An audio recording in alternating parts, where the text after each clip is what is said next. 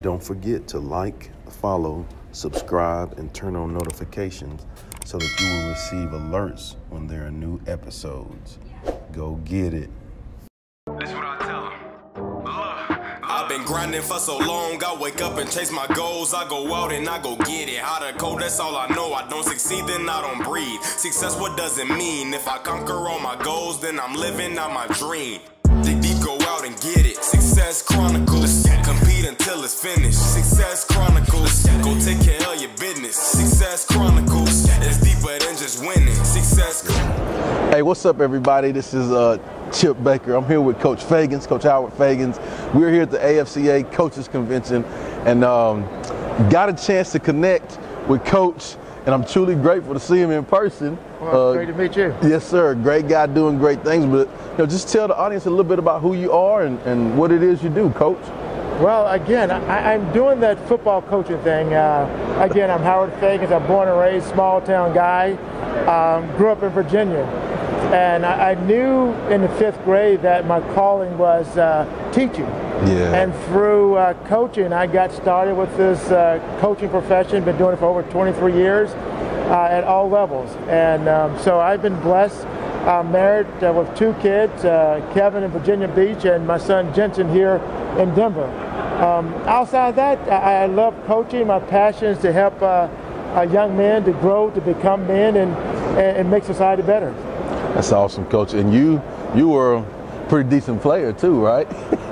Talk a little bit about your career. Like, how did it? Where you grow up and went to college and played in the league? Like, talk to us a little bit about that. When you define pretty decent, I played defensive back. I'm not Deion Sanders. Okay, let's clarify that. But no, I'm a small town guy. Went to University of North Carolina in Chapel Hill. That's awesome. Was a 4-year letterman there. Unfortunately, I got hurt my senior season, which caused me draft opportunities. Was able to sign a free agent with the New England Patriots. Was up there for 2 years. From there, I went as a free agent to New York Giants, tried to get paid a little bit, but Bill Parcells cut me. The same year they won the Super Bowl, but I was fortunate and blessed to have played on Monday Night Football. I had an interception, which was great, and that interception was against Frank Wright, who is now the head coach at Indianapolis Colts. I should go present him the ball. But from there, I ended up playing the World League. Started back in '91, played with the London Monarchs, and got lucky to, we went 10-1, I believe, and win the first World Bowl. Eventually, the league became NFL Europe. So it was a great opportunity to travel the world through football. Yeah, that's awesome, Coach. And then currently now, been coaching for a while, doing some podcast stuff, interviews. So tell us a little bit about that. Okay, quickly on my coaching thing, I coached my first 2 years was in North Carolina at Wingate University. I went on to coach at Miami, Ohio in the Mid-American Conference. And then from there, we left to go to Northwestern University in the Big Ten.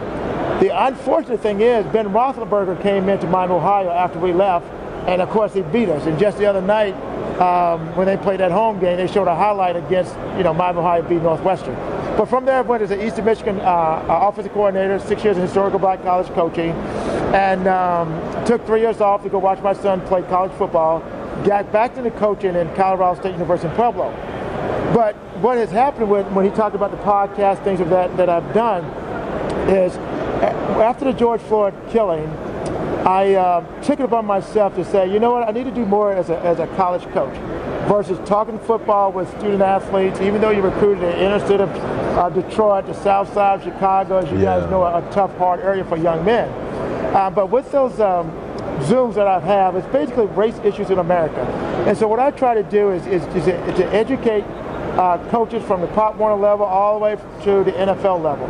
So I create panel guests to talk about social issues. One of the issues that I had Zoom was on white privileges. And that was a great 2 hours.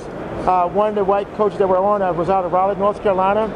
And I asked him, what was your thoughts? He's like, it's one of the best things that I've been educated about race issues in America, but at the same time about what white privilege really is. And some people don't understand. They take it to negative, but it's educating yourself about it. 2, I had one on stereotype. Dr. Renford Reese, who actually he was the mentor after Rodney King's beating. And he did a thing for our entire university where volleyball, soccer, the coaches, the players were all on university, 300 of us, talking about stereotype in America. Just because you see a young black man with a hoodie on, that doesn't mean he's a gangster. Right. And so it was very interactive with that. One of the other Zooms, because I knew there was a huge division in this country that was going on before President Trump, at the end of his call, was on reform races. So I was watching videos at night and on YouTube about division, things that happened in our history. And I came across a young man by the name of Scott Shepard. Scott Shepard's a former Grand Dragon of the Ku Klux Klan. And he was on our panel. Then I had a former neo-Nazi on our panel. Wow. And the fun part about that, throughout my process of telling about joining my Zoom, I said, hey, me, with my lack of education, I was like, I thought neo-Nazi only hated Jews. He said, no, we hated blacks also. So that guy was on there, and I tried to get Daryl Moore, who's a black guy that was in the Ku Klux Klan, and they thought he was in the Ku Klux Klan, that they made a movie out, and he wasn't able to get on. That was such a positive educational thing for me, and not only that, the staff that was on there for all the coaches and things of that nature, so it was great. And then I just had one in August about Why Not Us? Yeah. Why Not Us talked about why we're not getting head coaching jobs.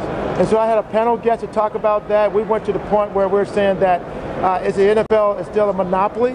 Why that you can't buy in? Because when this NFL was created, it was created for a certain group of people. And so who can buy into it? Most of the time it's handed down to the grandson. So that was a huge topic. I won't get into that. And I just had one before we came here with 150 coaches about the education of just being here at the AFCA convention. You know, what you should do before the convention, what you should do during the convention, and what you should do after to try to get a job and to market yourself. And one of the guys that were on the Zoom asked the question, what should you wear? I've never been to the convention. So it was very insightful, and to have coaches on the panel like Tyrone Willingham, former coach at Notre Dame, Washington, Seattle, Paul Winters, who's still with Wayne State, Vic Malone, assistant head coach at Kansas State, who's big in the FCA here thing. David Walker, coached 10 years in NFL, was on. So it was a very educational, insightful thing for them. So I know I'm going to have another one soon. Don't know what it is yet, but it will be something to help minority coaches grow in this profession. Well, Coach, thank you so much for taking the time to interview with the Success Chronicles. Truly appreciate what you do, and I wish you continued success. I thank you so much, and I'm thankful that I can do this. I really am. Yes, sir. I appreciate it. Yes, for sir. You. All right. We'll see you next time. God bless. Go get it.